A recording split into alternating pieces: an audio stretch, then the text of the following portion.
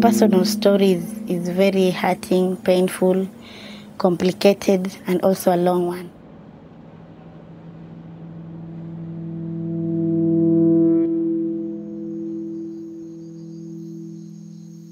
Most of the time I don't like talking about it because it pains me and I feel very, very hurted. So I've been to this kind of life which is very harsh. Nobody to care for you, nobody to love you, nobody to show you any kind of love.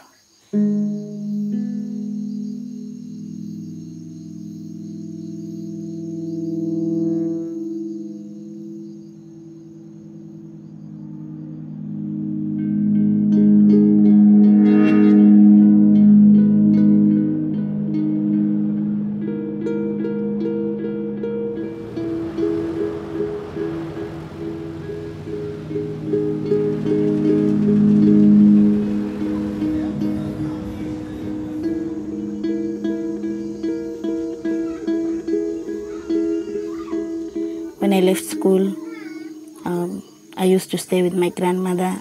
So when I come to grow up and become an old girl, I came to sit down and say to myself that I cannot be sitting with my grandmother and I'll be like a burden to her. So I decided to find something and do. So this is where I started working as a house girl. So the saddest part of it is once I was working in Kisumu, there was the owner of the house, the man, and he was a lawyer, and came one day when this man wanted to rape me.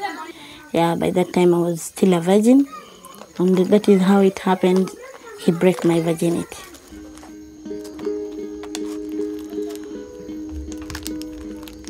So after that, I was very sorrowful. I was lonely. I keep on asking God, why me? Why should I go through this kind of a life? I ran out of the house and become a street girl.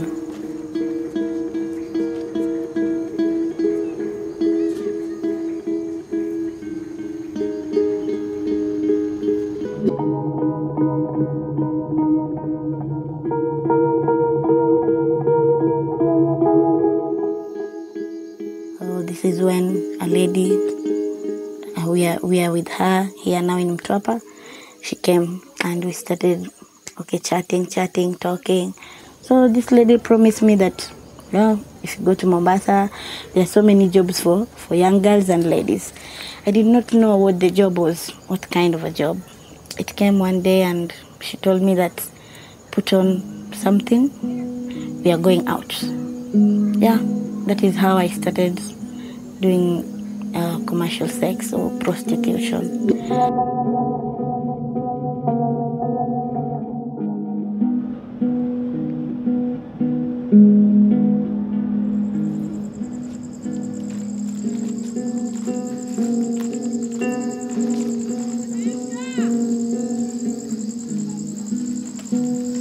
Hii shida watoto wanaingililia si kupenda kwao. Kwa sababu yeye pengine mimi mamake pia ni mtu wa kubangaizi. Maana mimi ni mtu pia kama wa kubangaizi lakini sina kazi.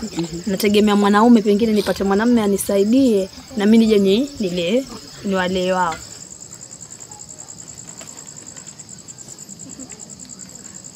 Au pengine mimi kule si ndio nikose. Alafu nikija hapa mtoto pengine analala na njaa, kisha asubuhi pia akose ile riziki, ndio utamwona mtoto yuatoka nje.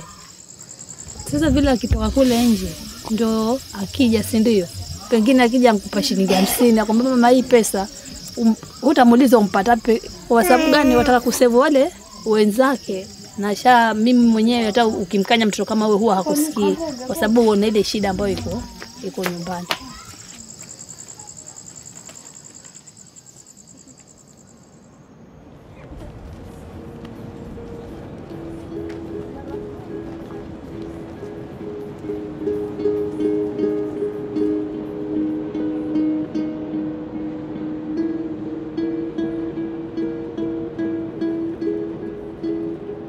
Kazi yangu ni kuzunguka yani huku ma club.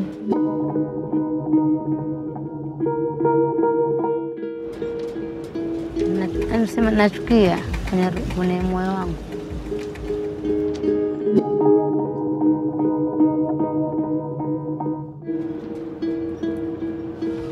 Mwana bangaiza kama miaka 12 hivi.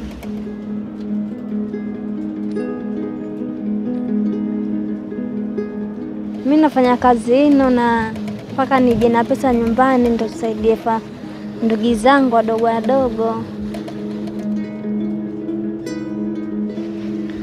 Ngamba baki huko kwao kwa sababu wazidi sana kuharibu watoto wa Mombasa.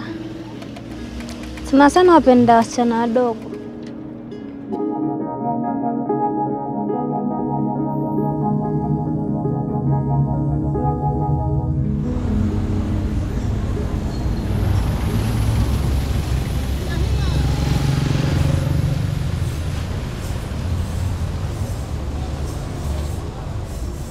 It was very painful because sometimes you meet with different kind of men. Someone maybe is bigger, older than you. We have most of the people who come are Germans, maybe Switzerland and Israels.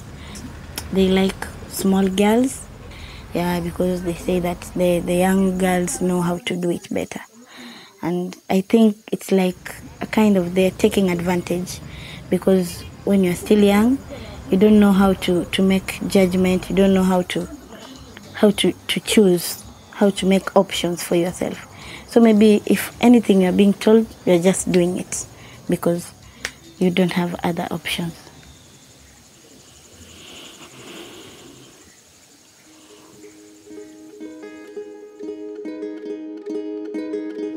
There's nothing like love here.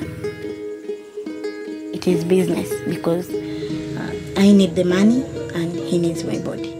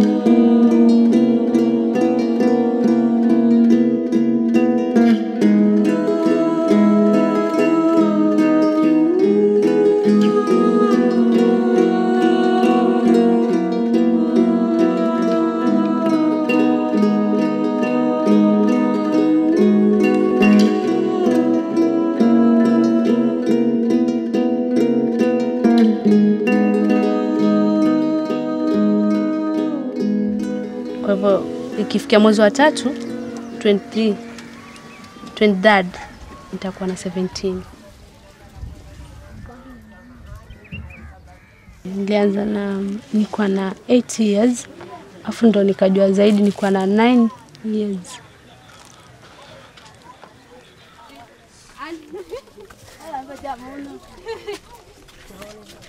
Sijaiona wazazi wangu.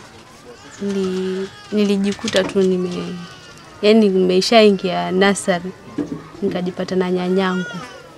Nikaamba ulikuwa na parents but sijaiwaona mama na baba. Mami alikufa, alikuwa mgonjwa, nilikuwa naambiwa hivyo na nyanyangu. Alafu na my daddy pia akafa, alikuwa mgonjwa pia.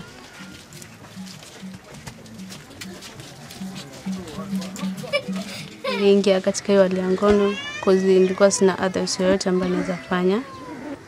Na si kupenda kwangu eti niliingia pale. But ilibidi niingie na nikiendelea nayo. Sana. Ilikuwa tu ni marafiki zangu walikuwa wananifundisha hivyo. Na mimi nikiona vile wanafanya na mimi nafanya. Ndio nipate kusaidika kidogo, lakini si ile kusaidiwa sana. Ile kupata tu chakula kula nini, vitu kama hizo vidogo. Huwa niumiza sana nikifikiria. Huwa nazidi kuumia. Sipendi. Ilikuwa mambo mengine mabaya. niwe na maisha mazuri. Yawezekana.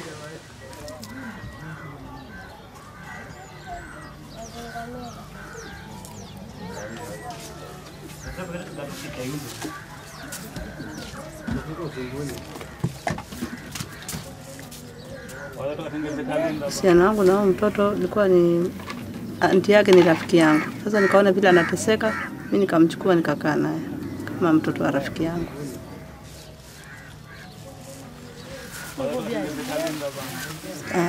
Hapa kuna maisha hapa si mazuri, ni magumu. Nisitosha hapa kuna shida, mambo ya choo, uchafu. Watoto hapo wengi wanaingilia mambo ya ngono hapa mtaani. Ni wadogo lakini hawana njia la kufanya, lakini wengi hapa wanauza miili yao. Wakija wazungu wakose wasichana, hatakuwa tena wakitembea vijiji kutafuta wanawake, wakija kuangalia wanyama wa porini. Naonelea kama wangeweza kuzuliwa wasirudi Kenya, wasije Kenya tena. Kwa sababu wanazidi kuharibu watoto, wanakuja na magonjwa tofauti. Huko akimpa pesa akilala naye akienda kwao, pengine amemdhulumu kimapenzi.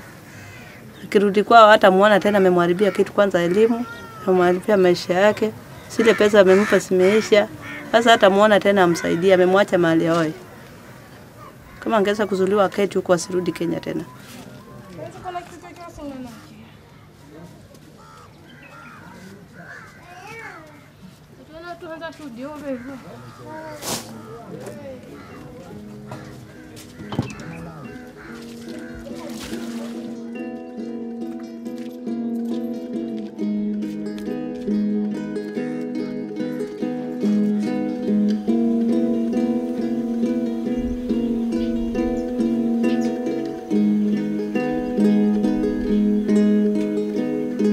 Say I don't have a good name because sometimes I don't even walk in the daytime because I'm afraid people will just say, oh, you are just a prostitute, you are nothing but a prostitute.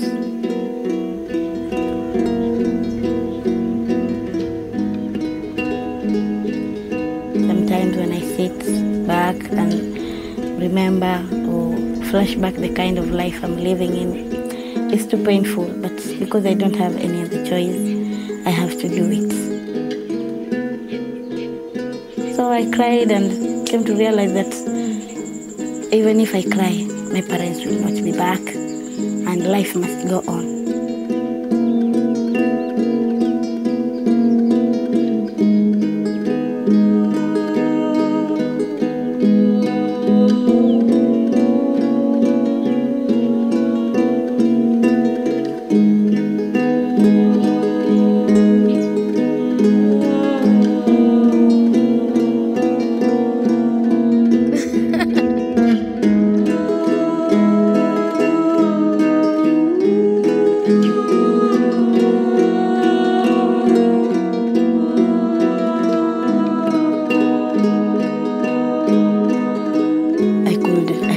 Very hard because I still have hopes and I have a dream to become a mother one day with maybe someone who can love me and treat me as his wife and have kids and to be called a mom also. That's what I wish.